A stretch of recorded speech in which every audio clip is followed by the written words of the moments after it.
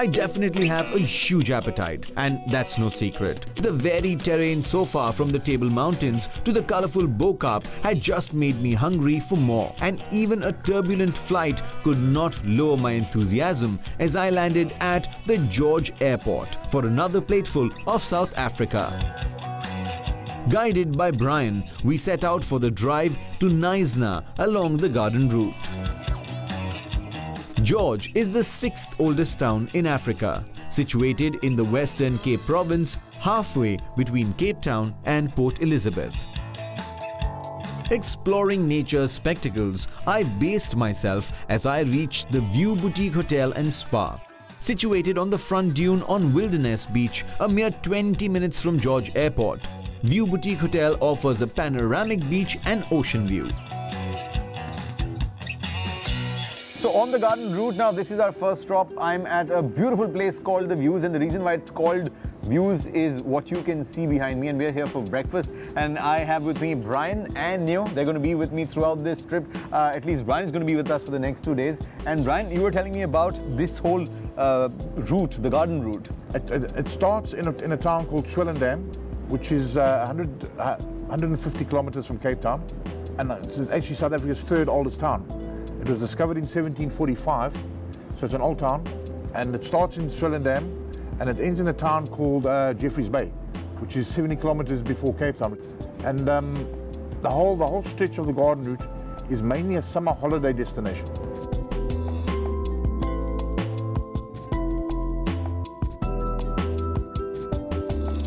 So, Brian, tell me, what sea is this? What is this? The Atlantic Ocean behind us? This is now the Indian Ocean.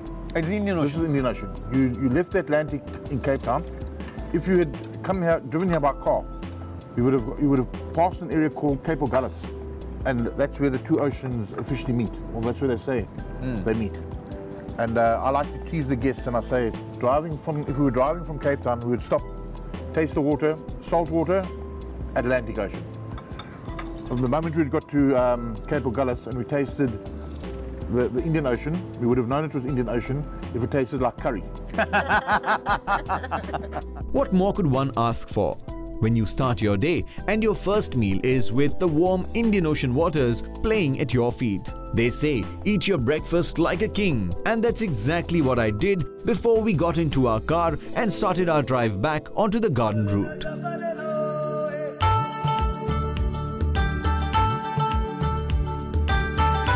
Our drive was very scenic, through the rich tapestry of massive trees, freshwater lakes and saltwater rivers, many of which had steep-sided gorges cut through the mountains.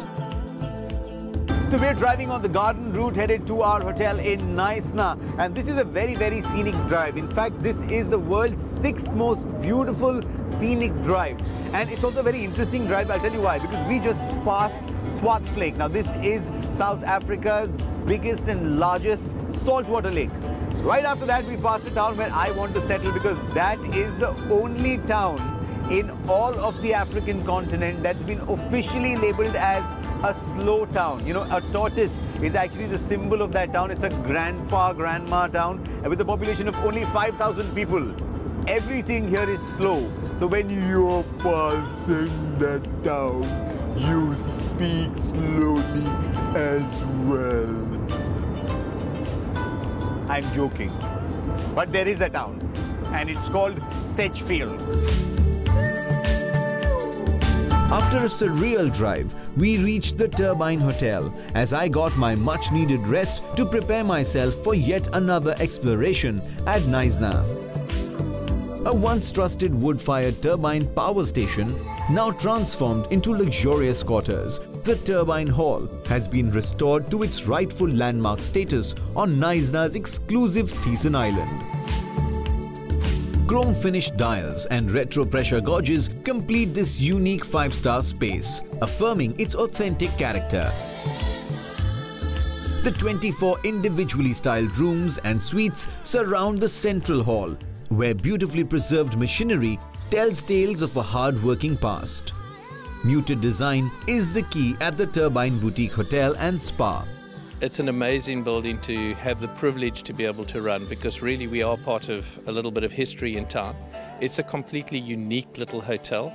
I'm sure that you've seen by just what you've witnessed walking around, it's not your typical hotel when you walk in. You walk in into a little bit of history.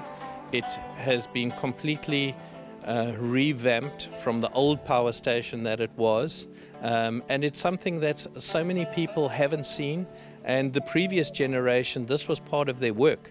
So being able to relive that era that they actually worked in with mechanical machines which have all been preserved and brought back to life again, it makes it actually quite a special place for people to come and visit, and puts a different angle on staying in a type of hotel which has a very different theme to it.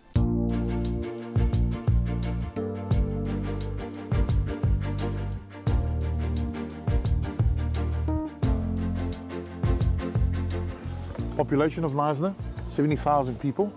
Ah, that's a lot. It's a small town with a lot of people. A lot of people, yeah.